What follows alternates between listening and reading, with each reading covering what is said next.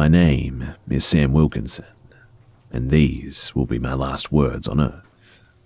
I recently got a strange email at work, and before I leave for good, I would like to tell you all about that email and what it led to. I honestly don't care if you believe me or not. I just want to leave something behind, a confession if you will. I'll try to keep it brief, but I guess that I should start from the beginning nonetheless.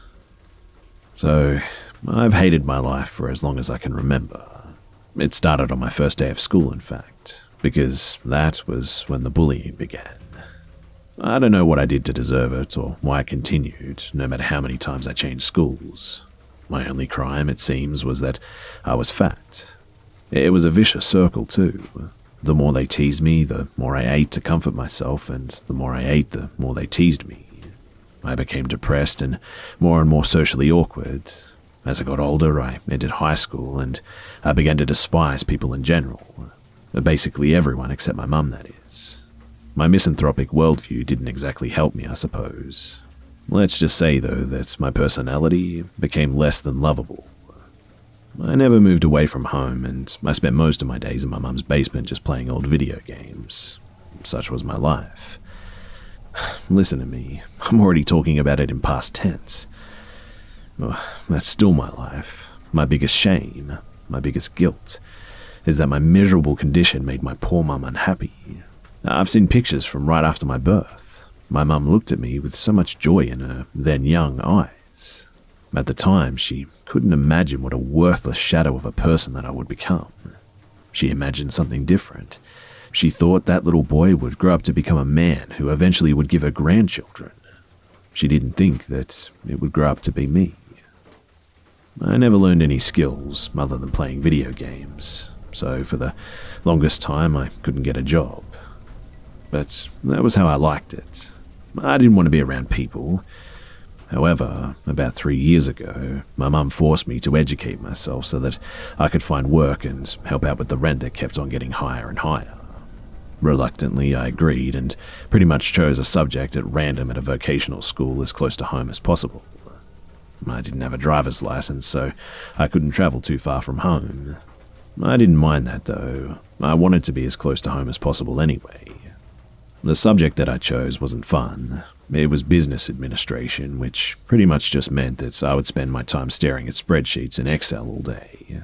I never thought that it would lead to anything, not because I didn't learn what I was taught, but because I didn't think anyone would be crazy enough to hire someone looking like me. However, after my internship at a large tech company, I won't mention its name here, but you've probably heard of it, I miraculously got hired. Although I'd suffered all my life, it wasn't until this period of my life, which I'm living in right now, that I started considering ending my life. The stress was just unbearable from the start. Every day when I took the bus to work, I had to see how people actively chose not to sit next to me.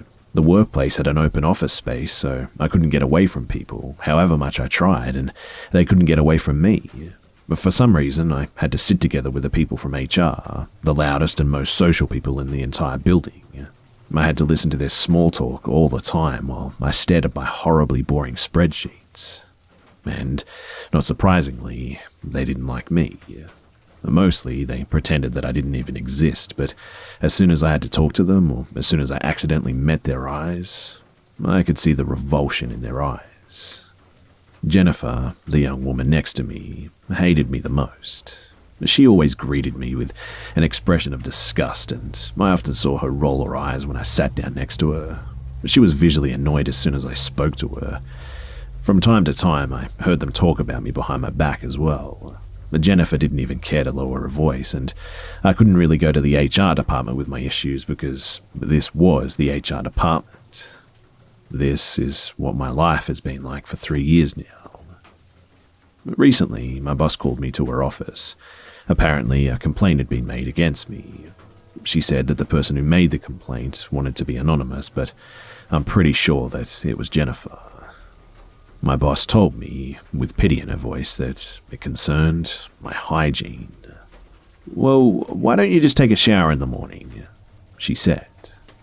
I already did that, but after walking the few hundred meters to the bus station and after sitting on the bus more or less crippled with anxiety, I was sweaty again. I honestly just couldn't help it. Hearing this just made me hate myself so much, and my thoughts just skyrocketed. The only thing that prevented me from actually killing myself was how much it would have hurt my mum. I just couldn't do that to her. But guess what? A week ago, my mum died. When I came home from work, I found her on the floor of the living room, and I could tell that she'd been lying there since early morning because she still had her dressing gown on. She was still alive, but she couldn't speak anymore. She gurgled with a confused look on her once so beautiful face. I called the ambulance immediately, but she died at the hospital later that night. Of course, this would have been devastating for anyone, but for me, it pretty much meant the end of my life. From my perspective, this world just didn't have any decent people in it anymore. My boss, typical of them, didn't let me off work, not even to grieve my own mother. That was the kind of asshole that she was, but it was just as well. Staying home would have just reminded me of my mum, and everyone knew what had happened when I came to the office. I could tell from the atmosphere. No one gave me their condolences. I imagined shooting myself in the head, blowing my brains out right in front of everybody, but I didn't own a gun. Instead, my actual plan was to jump out of the window. After all, we sat 50 floors up. There was no way that I would survive a fall like that. I had never felt so sure about it before, and I made my decision.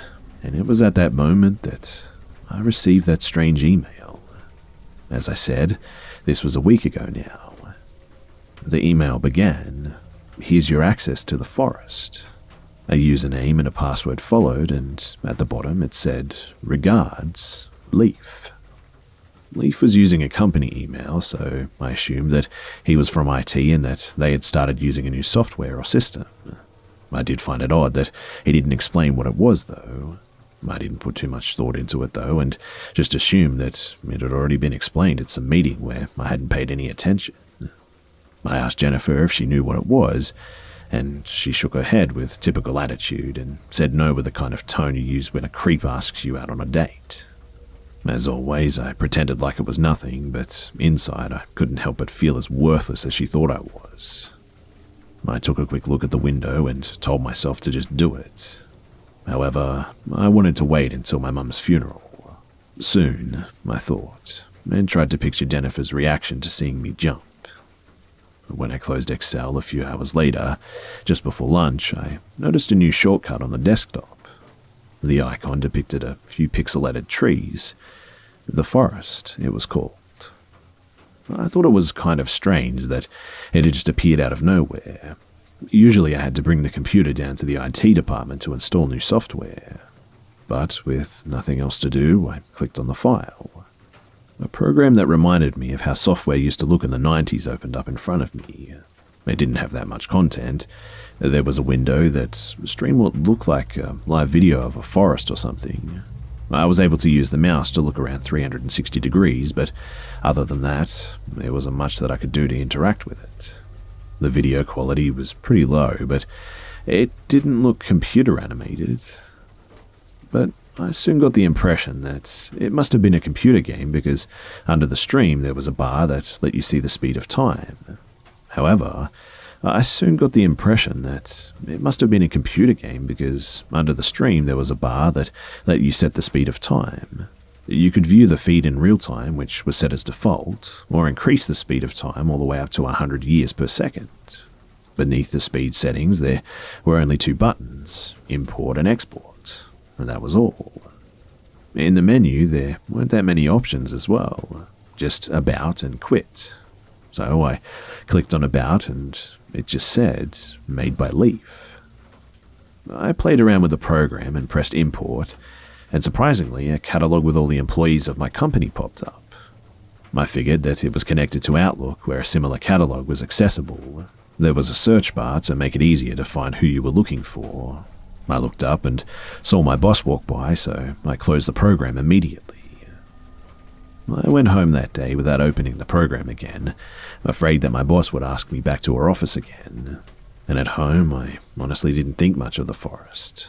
I had more pressing things on my mind, to say the least. I was going to inherit my mum's house, but not that much money. I knew that I would never be able to pay the rent and the other expenses by myself, and I didn't have any motivation to do anything about it either. Thinking about this, I lay down on the sofa in the living room, looking at the spot on the floor where I'd found my mum reduced to a confused shell of her former self. From now on, I wasn't just falling apart mentally, but physically as well. Soon I would lose the house, and most likely end up on the street. I didn't plan on doing that though, and I fell asleep and saw the window at work in my dreams. It wasn't a nightmare, but the true nightmare would start as soon as I woke up. The next day, I came to work 1 hour earlier than everybody else. Usually, I avoided coming in that early, but now I didn't really want to spend too much time at home. Seeing the shortcut to the forest on my desktop made me curious again, though, so I opened it. Everything looked the same, except that it was nighttime in the forest now. The moon was more orange than our moon, shone a sandy yellow on the leaves of the trees. I increased the speed of time to a few minutes per second, and nothing changed. But I soon realized that the clouds passing in front of the moon moved faster than before. Neat, I thought, without any actual emotion attached to it. After that, I tried to press the export button. The same kind of window popped up when I'd pressed import, but with no names in it. I went to the import window and looked at the list of names, and pondered what this was all about. Eventually, I decided to humor myself and search for Jennifer. I selected her name and pressed import, and a dial box showed up. Are you sure you want to import Jennifer Norman into the forest? I pressed yes. Jennifer's name disappeared from the list, and I chuckled to myself, although I couldn't muster any actual joy, thinking that this program must have been some pretty funny inside joke down at the IT department. I went to the export window again, and, as I expected, Jennifer's name could be seen there now. Suddenly, my boss entered the office together with one of our colleagues, and I quickly shut down the forest, opened Excel, and pretended to work. More and more of my colleagues arrived, but not Jennifer. And at first, I thought she was late for work, which wasn't unusual for her, and when she hadn't shown up before lunch, I assumed she was sick. I had a burger for lunch down the street that day, but they didn't serve the best food, far from it, but it was the only place where I knew that no one from my work would eat. In the year 2525 played from the ceiling. I sat there, eating my burger and drinking my soda while I listened to the song and thought about jumping out of the window. I thought that I would do it at the end of the week, maybe on Friday, one day after the funeral. Back at work, my boss came to the HR department and asked if anyone had seen Jennifer. Apparently, she hadn't called in sick after all. And it wasn't until now that my brain went to that impossible place. Did this have something to do with what I had done in that program? Obviously not, but just in case, in some superstitious carefulness, I opened the forest and exported her. Are you sure you want to export Jennifer Norman from the forest? I clicked yes. She disappeared from the list and appeared the names in the import window again. 1 hour later, Jennifer stepped into the office. I figured that she had just been late after all, just unusually so. But as she got closer, something just seemed off about her though. One of my colleagues, a friend of hers, stood up and ran toward her. "Jennifer!" she exclaimed. "What happened to you?" I look up to see the interaction. I don't know, Bella. I overslept. Just woke up and I got here as quickly as I could, but I don't think I'm very well. I think I have to talk to the boss about... What happened to your face? Bella continued without listening. Is that real? And your clothes? Have you seen yourself in the mirror today? My God. I looked at Jennifer's face. It was crossed by a pretty nasty scar, and her clothes looked old and torn, almost as if she had them on forever. What? What do you mean? Jennifer said and brought her hand up to her face. What? She ran into the bathroom, presumably to look herself in the mirror, and a few seconds later, she screamed and just came running out crying. Everyone stood up, even me, and watched her leave the office in a panic. And at that moment, it dawned on me. The time. It was set to several hours per second in the forest. I did some quick calculations in my head. If this had anything to do with me importing her, she would have been inside the forest for more than 3 years. While I sat and ate my burger down the street that day, listening to In the Year 2525, she had spent her years inside for... No, it couldn't be real. That's ridiculous. Jennifer didn't come back to the office the next day. Her husband, I soon understood from the inevitable gossip, had called in and said that she wouldn't be able to come back to work for a while. I arrived at the office even earlier this day. I opened the forest. It was still set to a few hours per second. I pulled it back to real time. Some birds, larger than my birds I've ever seen, flew in formation in the sky. I sped up time again, this time to a few days per second. The birds quickly disappeared from the sky, and the moon replaced the sun, and vice versa in close succession. The trees moved as if seen on a video being fast-forwarded. And this just couldn't be a real forest, I thought. It just couldn't. Again, though, I slowed down time to normal. Thomas, a guy from the economy department that had always made silly jokes at my expense, came to the office that day. I looked at him as he walked towards his office space with his leather briefcase in his hand and his expensive watch around his wrist. He looked at me. I nodded, but he ignored me. I couldn't see his office space from where I was sitting, but as soon as he had passed by, I heard him placing his briefcase on his desk and opening it. I made sure the time was set to default, and then I pressed import. Thomas Washmeister. I typed in the search bar, and then I imported him. Are you sure you want to import Thomas Washmeister into the forest? I was. And as soon as his name disappeared from the list, I carefully walked around the corner, and his briefcase was lying on his desk, but he was nowhere to be seen. I went back to my computer. I looked at the video stream of the forest.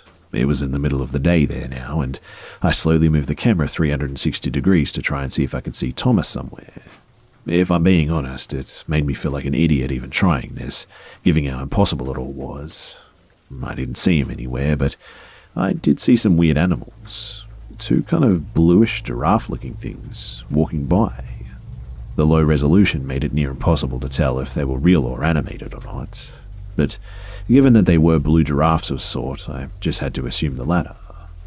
Thomas had probably just gone to the bathroom, but nonetheless, I made sure to export him, and as soon as I did that, I heard something from the office space. I sneaked back there to take a look. Thomas was standing up, seemingly confused. His usually water-combed hair was scruffy as if he had just woken up. Hey, Thomas, I said. He looked at me, surprised that he wasn't alone. I think I fainted, he said, blushing a little. What do you mean? I said. Are you okay? Well, I was just about to turn on my computer when suddenly I was just lying on the floor. Really? I looked down, trying to come up with something to say. Do you remember anything from the last couple of minutes? He looked at his watch. No, I blacked out. I excused myself, telling him that it probably wasn't anything to worry about, and went back to my computer. I must admit, too, that I felt a bit excited for the first time in a long time, although I still didn't dare to believe it. My colleagues started dropping in, and I couldn't open the forest again for the rest of the day without anyone seeing it. During the day, there was some more talk about Jennifer. Most of what I heard seemed to be rumors, and no one talked to me about it, of course, but it was difficult not to hear the whispers around me. One of Jennifer's closest friends at the office said that she called her and that it had been difficult to understand her. She had been obsessed with a certain nightmare that had returned to her as soon as she fell asleep. Something about being haunted by monsters deep inside a forest. And at this point, it all started to seem too strange to be just a coincidence. Was I responsible for Jennifer's condition? It made me feel kind of weird. On the one hand, I never imagined myself doing something to harm anyone. I've never been a violent guy, but on the other hand, thinking that one of my tormentors had been forced to spend 3 years alone inside of a monstrous forest, it gave me some kind of satisfaction. I didn't dare to import anyone else the next day, though. I continued to contemplate my suicide, but more often than not, those thoughts were interrupted by my thoughts about the forest. I spent 2 days looking at it, playing with the speed of time. I increased it to the max and saw the seasons flicker in and out. The trees grew and died and were replaced by new trees. At one point, there was a flash of light and all the trees were suddenly gone. I slowed down the speed. There had been a huge fire, it seemed. I sped up time again, and after maybe a minute, the trees grew up again, and soon it was as if nothing had happened at all. Most of the creatures I saw, weirdly enough, reminded me more of monsters than of animals. I saw an enormous white centipede with hundreds of red eyes, and I saw some kind of snail or blob devouring a creature that reminded me of a huge stick insect. At one point, one of the blue giraffe things came close enough to the camera for me to see that it didn't have a head, just randomly placed mouths along its neck, all filled with these vicious teeth. Sitting in the safety of my office, watching these horrific creatures hunting each other on my screen, it gave me an odd feeling of coziness, like being inside during a storm. And there were a lot of storms inside of the forest. Sometimes they raged for years, and I had to speed up time to see the end of it. When turning the camera upward during these storms, I could see a purple nuance with the heavy clouds. But all of this mesmerized me to such an extent that I didn't think much out of the window, but I still knew that my life was over and I didn't really have a choice. During Thursday, yesterday, I continued to observe the forest. Again, I pressed about. Made by Leaf. Who was he, though? I spent the better part of the day trying to figure that out. I opened his email to me again, copied his email address, and tried to find him in the list of employees. However, he just didn't show up. Even though he had one of the company's email addresses, he didn't seem to be registered as an employee. I checked documents going several years back, but without any luck. The name Leaf just never came up. I thought that maybe he resigned or something, but he still should have been seen in some of the records that I checked. Eventually, I just gave up trying to find him and went home without getting any significant work done that day at all. Today, I was supposed to attend my mum's funeral. It would have been an important day for me, a day that could have been for me some kind of closure. However, my boss wouldn't give me the day off. She said that I hadn't sent in my application for taking the day off in time, and perhaps she was right, but I mean, come on. It was my mum's funeral, for crying out loud. Of course, I planned on just calling in sick and going anyway, but something in me just snapped when she did this.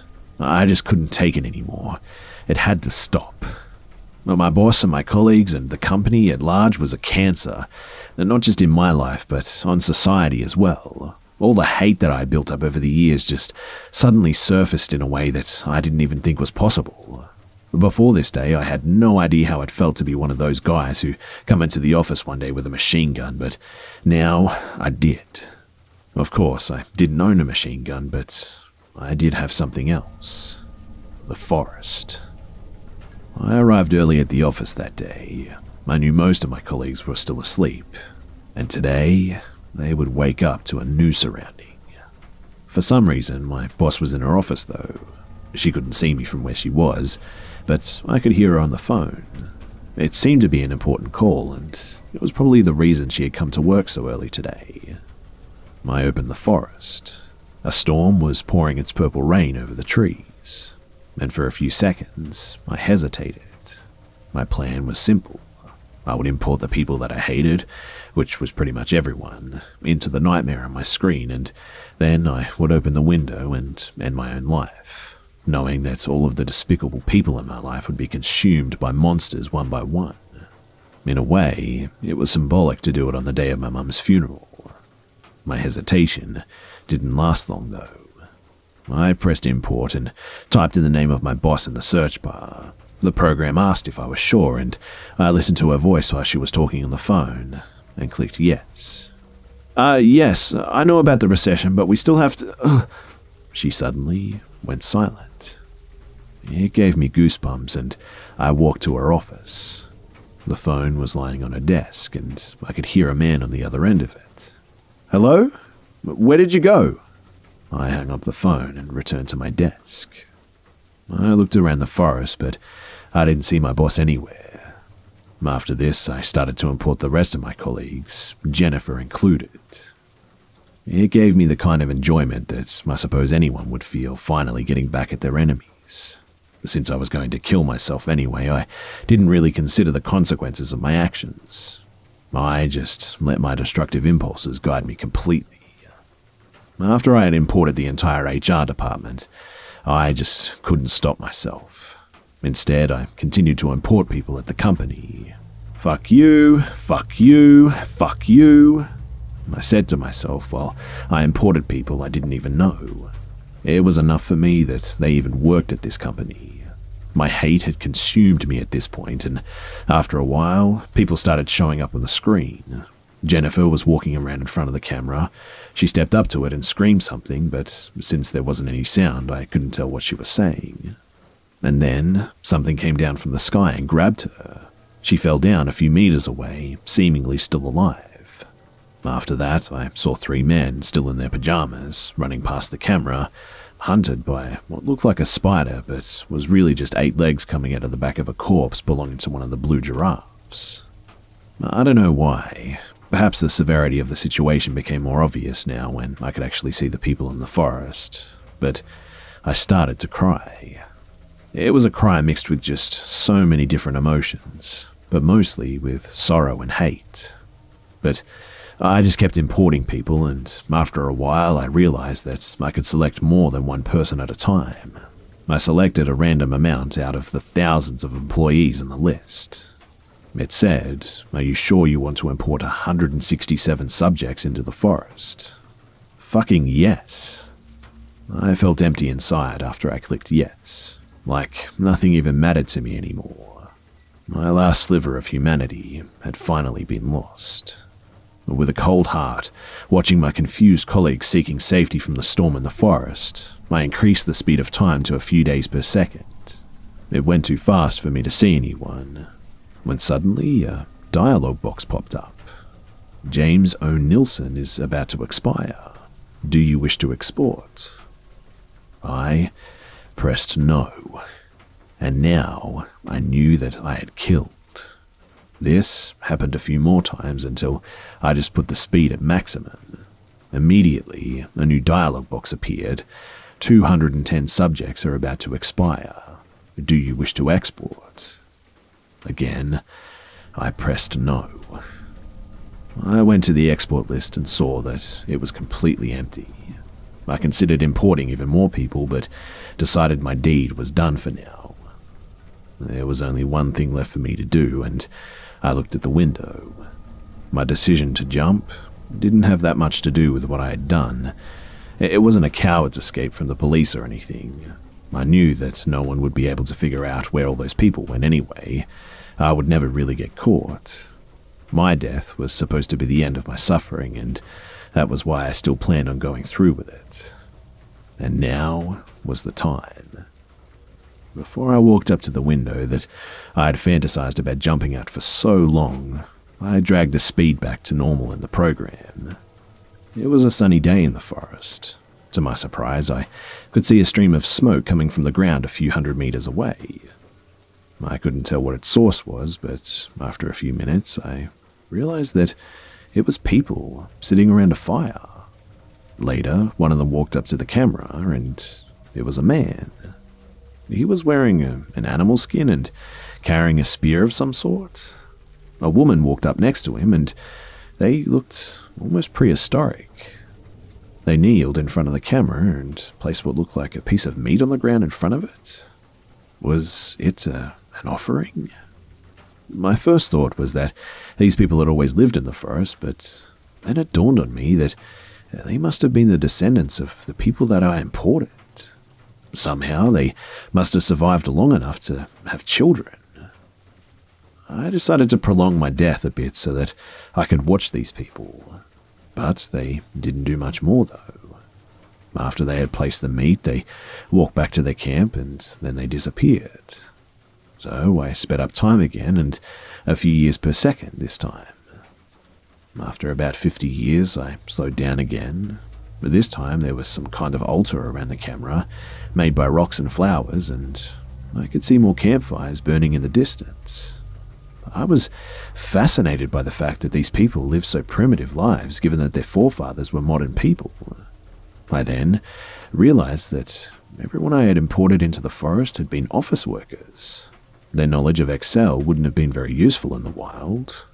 With a burning curiosity, I sped up time once again. This time, I allowed for a few hundred years to pass. But when I put the speed back to default, the first thing that I noticed was that the altar had been changed. This time, it looked more like a structure. Stones placed upon each other, but still in a primitive way. The people looked about the same, still wearing animal skins as clothes and wielding spears. This time, however, I noticed a woman carrying what looked like a bow and arrows. They were still in the Stone Age, though, so I sped up time yet again, and this time I let approximately 3,000 years pass before I returned the settings to normal again. This only took about half a minute on my end, with the speed setting put at maximum. To my surprise, the inhabitants still hadn't passed the Stone Age. The altar was a bit more advanced, though, and it now resembled a Stonehenge of sorts. A bit disappointed at their slow development, an idea formed in my head. Now, driven by curiosity more than hate, I pressed import again.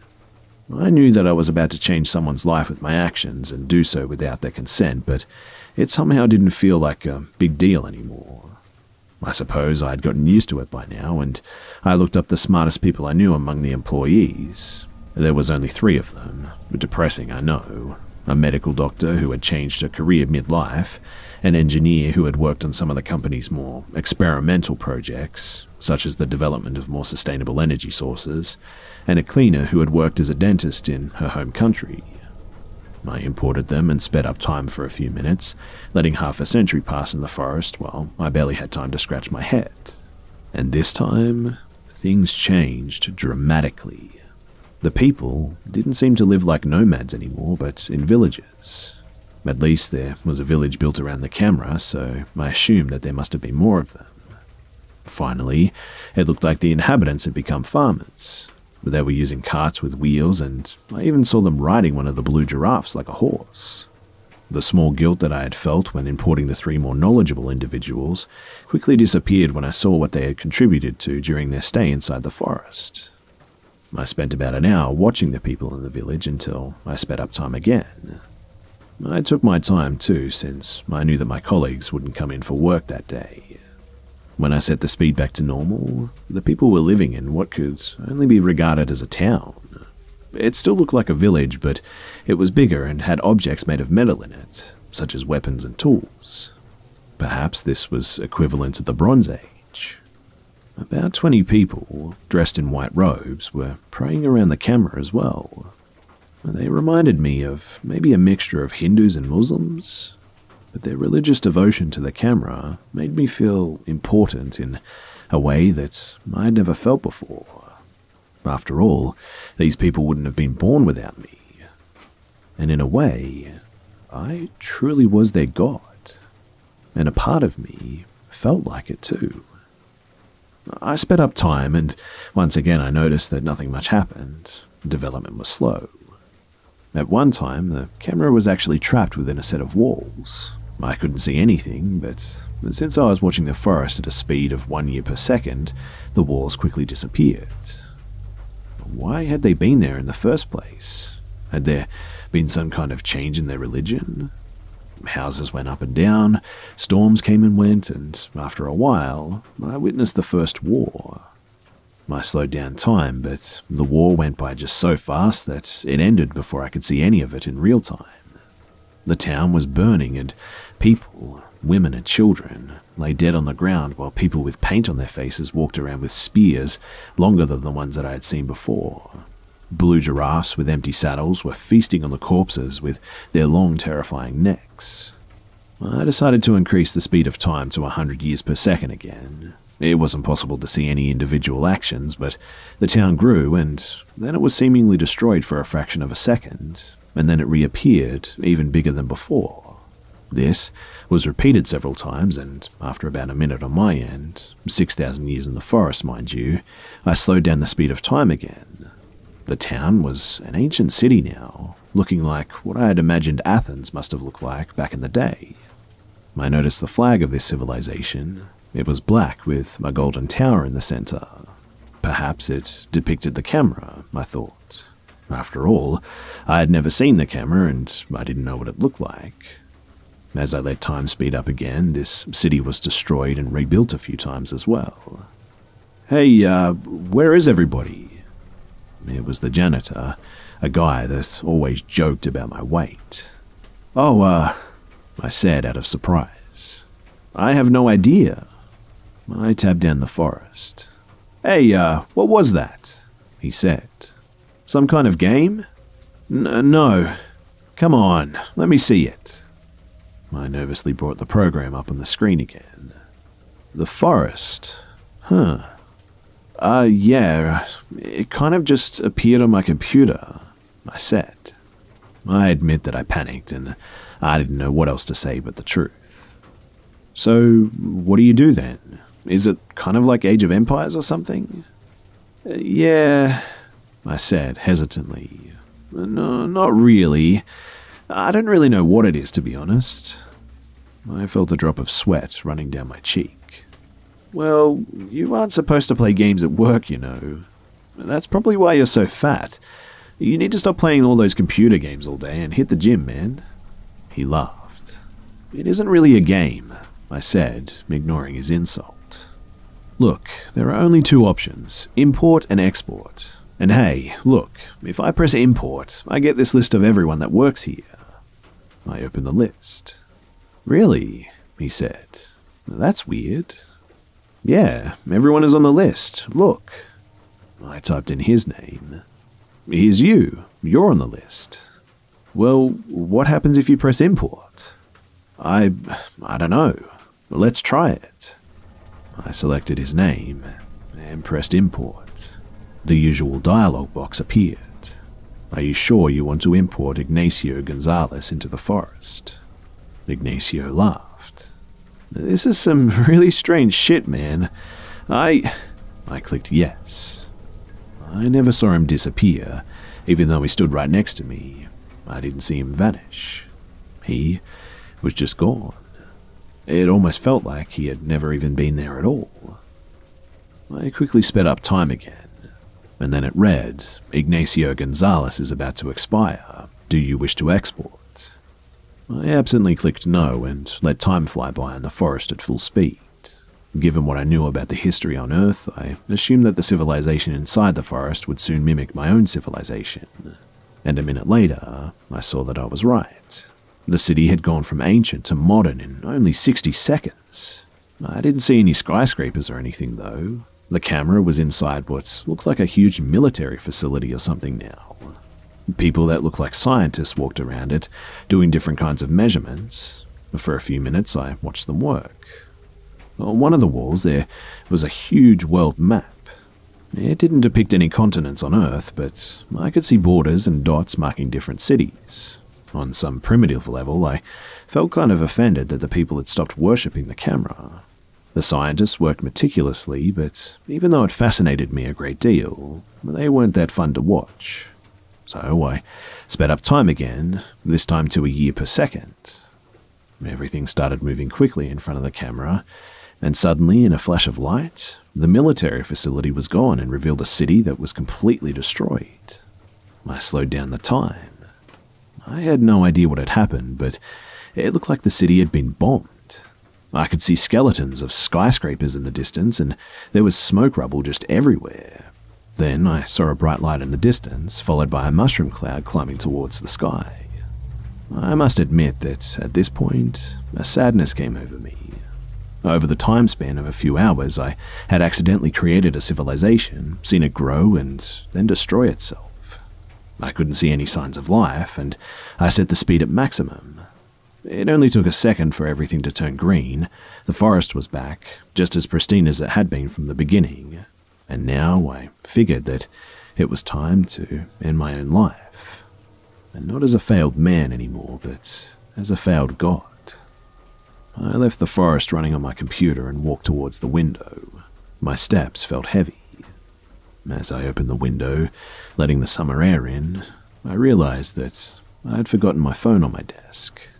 I didn't want anyone entering it after my death, so I went back to get it. And something had changed on the screen. Somehow, mankind had survived in the forest. It had taken them thousands of years to rebuild it, just as if they had to start from scratch again, but the city was back. When I slowed down time, letting a few more 100 years pass in the forest, I noticed that the city was much larger than before. The skyscrapers reached further up into the sky, and to my amazement, I could see thousands of vehicles flying through the air. I used the camera to look around, and when I looked up towards the sky, I could see the lights on the surface of the orange moon. People were living there now. As I watched this world, now completely transformed from a horrific wilderness to what looked like a technological paradise far surpassing anything on Earth, I cried tears of happiness that I've never felt before in my entire life. I looked at the window in my office and at the boring, primitive city stretching out on the horizon on the other side of it, and then at the city glittering on my computer screen. I thought about my beloved mother. She would have wanted me to live. This was before I started writing this, my last words on Earth. And I just clicked on import. It read, "Are you sure that you want to import Sam Wilkinson into the forest?" Before I press yes, I just want to say one more thing. If you ever get an email from a man named Leaf with a login to the forest, please say thank you from me. G'day mates, it's Busta here. I hope you guys enjoyed the video, and if you would like to help me out, then please go ahead and watch another video by clicking on a card on the screen. As always guys, thanks for all the love and support, and I'll see you mates in the next one.